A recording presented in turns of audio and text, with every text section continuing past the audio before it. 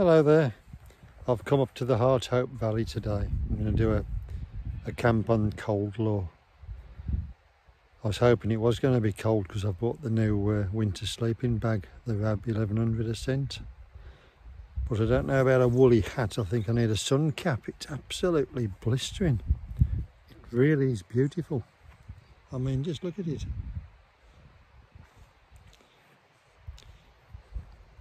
The views really are nice today. There's a fair few cars up the valley. And I've bought a heavy tent as well. A new tent I've bought for the winter camping, 3 kilos. But I've kept the rucksack down to just under 16, so should be all right. So I'm going to start the walk once I've had a coffee. This is the start of the walk up. Very beautiful conditions. I've just watched 2 cars go past on the road and they've got stuck just around the corner because it's that busy today.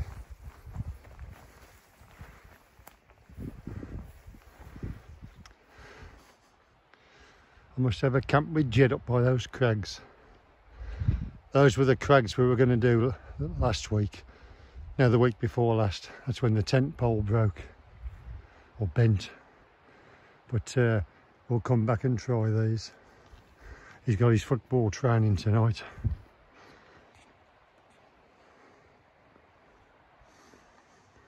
It's beautiful. It's a nice grassy track up from the road. The road's just down there.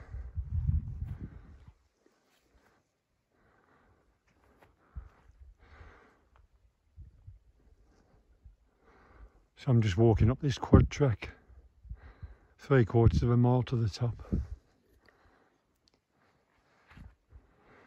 I have to keep stopping today because it looks so nice. Fabulous.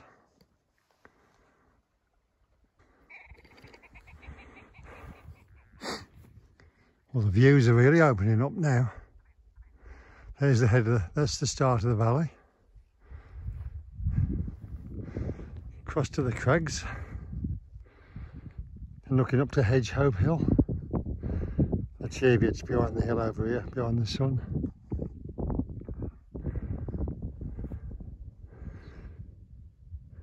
I'm looking forward to my camp up there with Jed.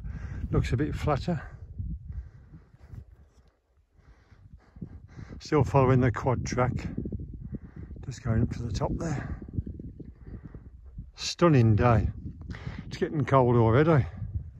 I know the sun's out, but you can feel the wind just start to catch up here. You can just see the sea in the distance.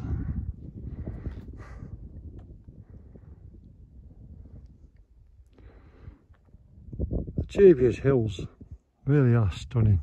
I'm going to have a camp by all these crags this year. And coming up that hill with this bag made me realise that the bivvy is a blooming good idea. The only thing is in the winter, put your tarp up, you don't exactly keep very warm. Whereas in a tent you can just get inside. I'll have a night in these temperatures in this new tent I've got and I'll decide whether I'm going to use my bivvy or not. There's the trig point just up there. Beautiful. I'll leave the camera on just for a minute. Oh, excuse the bouncing. I just fell down a hole. It's a shame Jed wasn't with me tonight, but he's got his football training. It's his birthday on Sunday, he's 12. So we're out for a meal tomorrow night. Give him his pick. And he picked one of the dearest restaurants that we go to, but he loves it. So we'll go up there and we'll each have what we fancy. He'll love that. And either Sunday night, but the wife might not fancy it on Sunday night because it's his birthday. So probably Monday night because it's the school holidays. I'm going to do a woodland camp in Harwood with him. And then this coming week, I'm also taking Bella out for her first wild camp. And that'll be in Harwood as well. Because neither of the kids particularly like the big climbs. So I'm thinking I'll do a nice woodland camp. There's no midges at the moment. Get them tucked in somewhere nice and warm by some trees. And see how they go. I'll talk a bit more in a bit, but I'll just leave the camera until we get to the trig point. Really is a stunning day. Very lucky. I've caught it well. So this is Coldlaw, the summit. Wow. Nice little cottage over there you can just see. See if I can zoom that in. Look at that, beautiful place.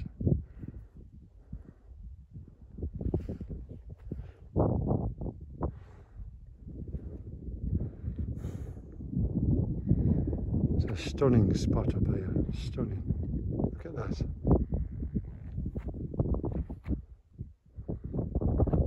All the way round to the Cheviot. We should get a nice sunset tonight. Beautiful. Right, I'm going to put this down. I'll just have a quick wander over here, see what's over here. I've only got my shirt on at the minute and my hat. I've had to put my hat back on because of the wind. Got no hair, it makes you cold. Lovely. Beautiful.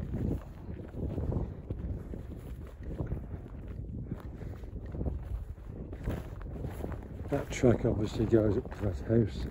Loads of quad tracks up here. And there's feeders all over the place for the birds. It's obviously shooting season coming up, isn't it? Yeah, I'm still walking now. I'm meant to be having a coffee. I never seem to stop for a coffee.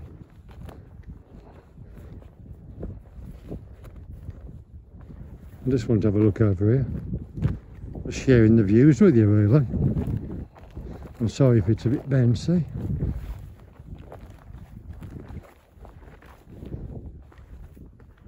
Yeah, that track. I'm just seeing where that track goes. Been ages. I mean, I've been up Coldlaw once before, but it's many years ago. Never camped on it.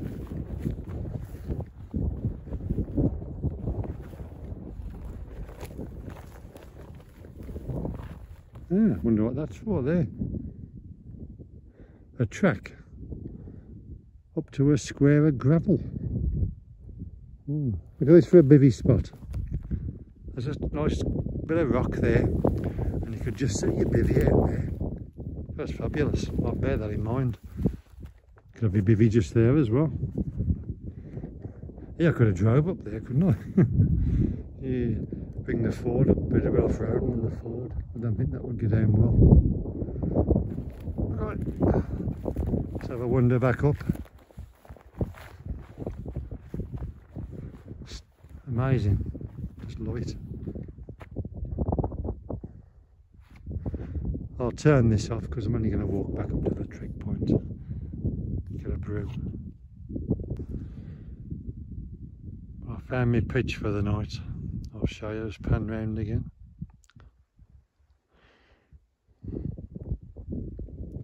Beautiful, absolutely beautiful. What's the time now? It's coming up to 4 o'clock. I've still got a couple of hours, it starts to get dark. I'm not going to put my tent up till nearly 6. In case any farmer comes up, because there's loads of bird feeders out. There's little white poles everywhere stuck up in the grass, and when you go by the pole there's a box of bird food, so obviously feeding them up for the shooting. Another nice bivvy spot there, look. Clear some of those rocks out and tuck yourself in, put the tarp across, use the rocks. But tonight I'm going to camp just there, just here. It's a nice flat bit, just here. It's nice and flat. It's on a quad track, but doesn't look as used. I could put the tent just there. That's where I'm going to be camping tonight. Stunning. I think I'll get my bag. I'll set myself up in this little pit of rocks and do me cooking, have a brew, watch the sunset. Really, really, really nice. I love it. Just a shame I haven't got Jed with me. I don't really get lonely though. I like my own company. It's peaceful. Be nice to have a chat, but you know, I'm up here. I'm enjoying it.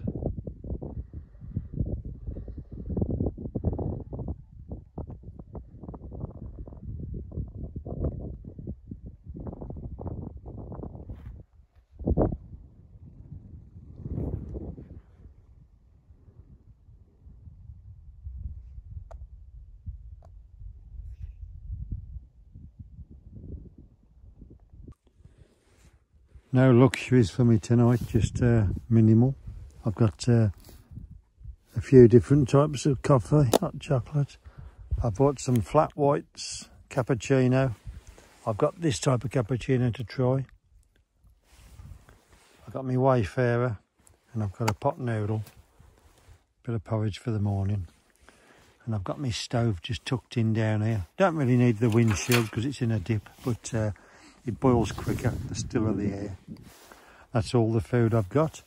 Just a nice quick minimalistic camp tonight. Just to try out the sleeping bag really. I didn't need to carry the heavier tent either because there's hardly any wind. I could have bought the MSR, which blends in better as well because it's darker green. The Vango's quite a bright green, but we'll see in a minute. Be nice to try it out. Right.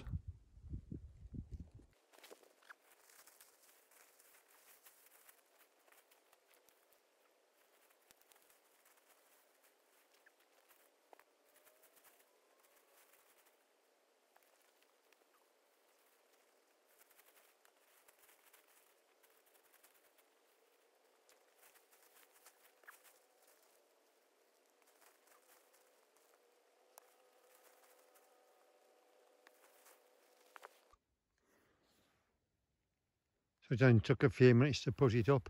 I only did the video just doing the poles itself, and then I've just positioned the tent because it's freestanding, and I've just put 8 pegs in total. I put the guys in, I didn't need to. I've not done the front guy lines, these ones, because it's not windy tonight, but I've done the side ones just to hold it out to help with the condensation. I've done the back ones. I didn't really need to. I've put no pegs around the bottom of the tent because it's not forecast windy. I've put 2 at the front for the door. And the door on this tent, you can either roll up the centre like I have, or you can roll up either side. And I've positioned it so I can look at the sunrise in the morning. So that tent is rock solid. I know it's 3 kilos in weight. Vango Mirage Pro 200. It's dead 3 kilos, but it's freestanding. It's got strong poles and it'll withstand the weather. Whereas my MSR hubba, it's only 1.6 kilos. And putting it up in the wind 2 weeks ago, I bent the pole in 3 places, and it's just not up to the job, the windy weather, I don't think. When I camped on Hedge Hope 3 weeks ago, I put the tent up in a slight wind. I positioned it tail into the wind, and then I had a real big windstorm about 10:30. If you look at the video, I did mention it. A huge load of wind for about an hour and a half, and the tent was buffeted terrible, and it didn't move. It didn't sound very nice, but it was rock solid. But for some reason it wasn't easy to put up in the wind. It might have been bad technique, plus we were trying to do it in the dark. But I thought for the winter, I'm going to try the winter camping. The MSR's full of mesh. I've got this one, 150 quid. There's not much mesh, just a bit of ventilation, plus it's stronger. And being as it's cheaper, it doesn't matter if the wind destroys it, because the Cheviots are a very windy place. Right, I'm going to do myself some dinner now, and we'll see if I can do a time lapse of this sun going down. It's looking beautiful, really beautiful. I'll get the sleeping bag out and the mat and that after I've had my tea. See you later.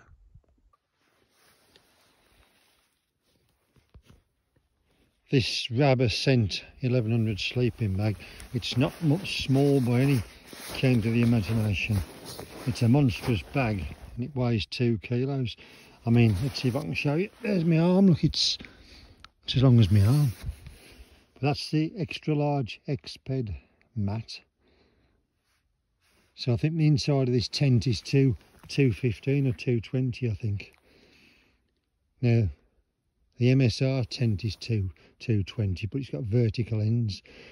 Now I think this one, although my head won't touch anything at this end, I think my feet are going to brush the material at the other end, so I'll probably get a damp sleeping bag.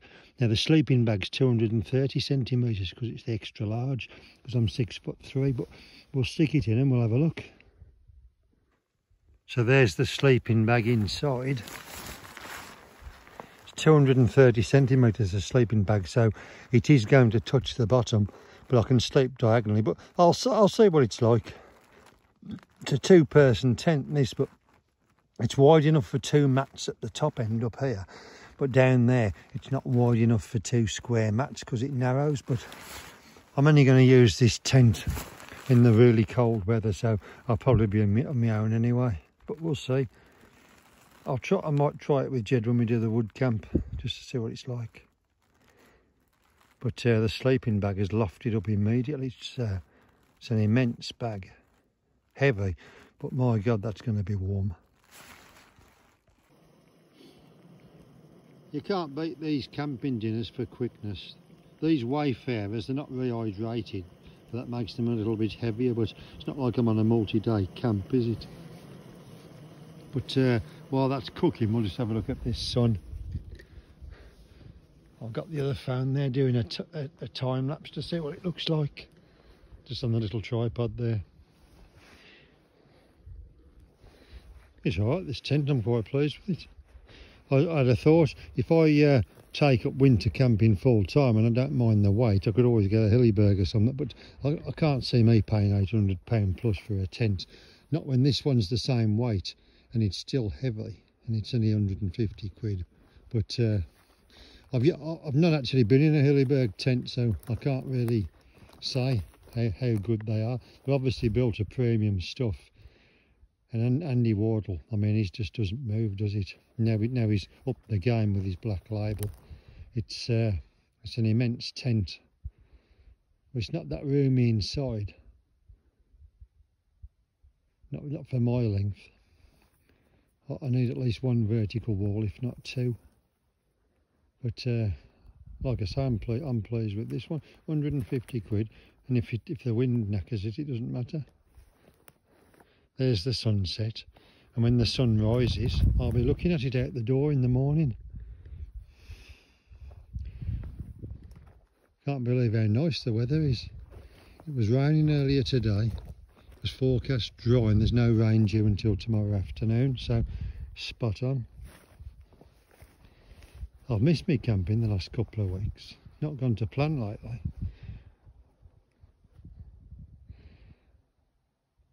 3 weeks ago, when was it? No, 2 weeks ago, that the wife had a show at the arena, so I took her and her mum and the daughter, and by the time me and Jed got back and then got up to the hills, that's why we were pitching in the dark and we broke the poles. But I still blame the wind because I've pitched that MSR many times.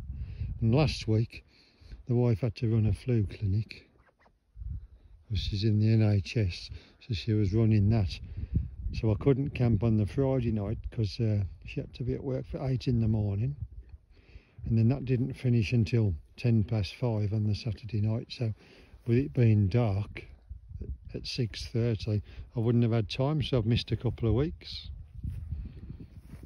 I have to come out. It's my release. I just love it. This is amazing. Just solitude and quietness. There's the top of Hedge Hope up there. I think I'm going to have a camp on each one of these crags. I found another little spot here that'd be good for a bivvy as well. There's the rocks where I'm doing my cooking and that. And just here, There's this little indentation. If I put a foam pad in there and then my mat, you could actually bivvy in there and put the tarp across, but it's just roughing it really when you can have the comfort of a tent. But it's almost like a challenge if you come out in the bivvy. How comfortable can you make it? I do enjoy the bivvy. There's a little overhanging rock I'm going to try, not far from Harwood Forest. I think it's... I can't think now. It's on the same hill as a castle. Lundy's Bushcraft.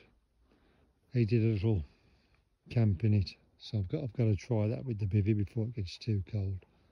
I might do that next week in the holiday, because the wife's off with the kids, so I can have a couple of nights away. I'll be taking the kids as well. Yeah, I'm not going to be at home much at this rate, am I? Right, well, I'm going to see what my tea's doing.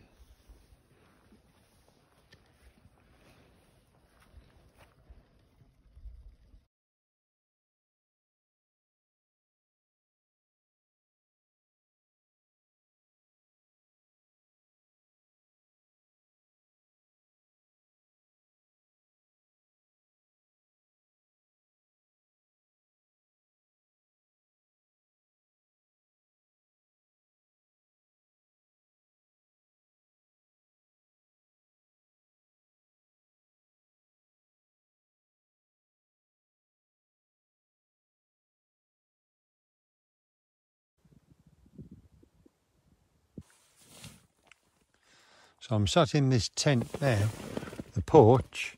It's good enough for cooking and storing your boots in and that, but you couldn't really put a rucksack in there as well and cook. So the rucksack's next to me here, and when you come down, I've got my spare tent, my various bags and things there. All the bags I put in one place so I don't lose them. That's this cooking thing. So there's not really enough, although it's a two-person, there's not enough room for two. I'd class this as a nice comfy tent for one in the bad weather. I think if I wanted to bring Jill along, I'd have to get the three-person one of this if it was too windy for the MSR. Because the MSR, you can get the two mats side by side, and you've got two proper porches, one either side, so you can put your rucksacks in and cook. Whereas this one, you've just got the porch at the end. So it's a good standby for the winter for when I'm on my own, but I don't think it'd be suitable in the bad weather for the two of us. But it does the job.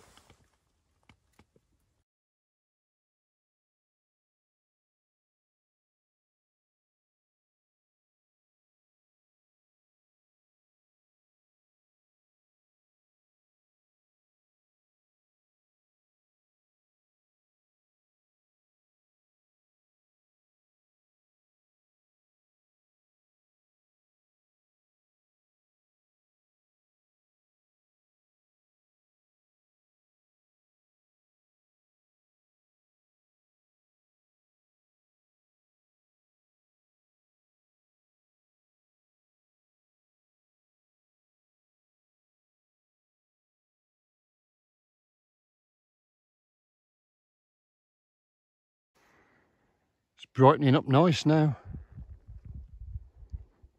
Still no proper sunset. It was nice to see what did rise. Hedge Hope and the Cheviot are still in the cloud. So it's leave no trace again. So we'll have a look down here. There is my cooking area. Just there, no mess. And my tent was just over here.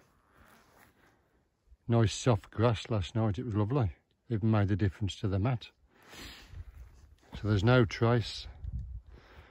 And I'll make my way back to the car now. One last look.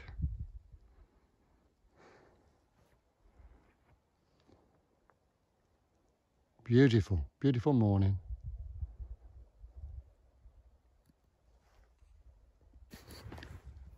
I just had to do a bit more videoing on the way down. That's where we were up there, not far from the trig point. But I mean, just look at my walk back to the car. I mean, nice easy grass slope. Just follow the quad track and just look at it. I think when I bring the daughter camping for our first one, this little mound in front of us just up from the car be a nice one, because it's still a hill. She can pretend she's been on a mountain and it's not much of a climb. So I'm tempted to use this one. The ideal first hill, that, wouldn't it? Just depends on the road situation, because it was a nightmare yesterday. They've got the road with the ford closed for 2 weeks from the 18th of October. So I had to go all the way up into Wooler and come back. Caused a bit of traffic, but it's not the end of the world. But I'm going back to the car now. Here's the bottom of the valley.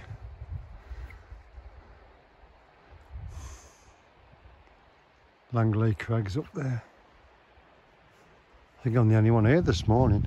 It'd be interesting to see if there's any cars. There must be the one car because of the light I saw in the night. Again, nice track. Very slippy this morning though, so I'm glad I'm using my poles. Well, I was until I was on the camera. Beautiful. There's the road down there. Beautiful.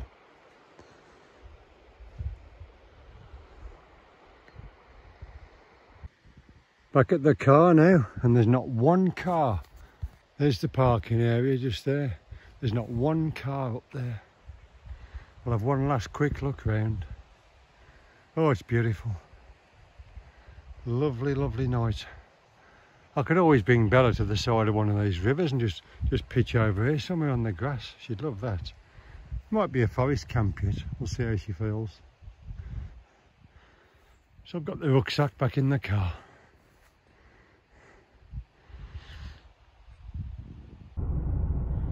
Right, so that's it.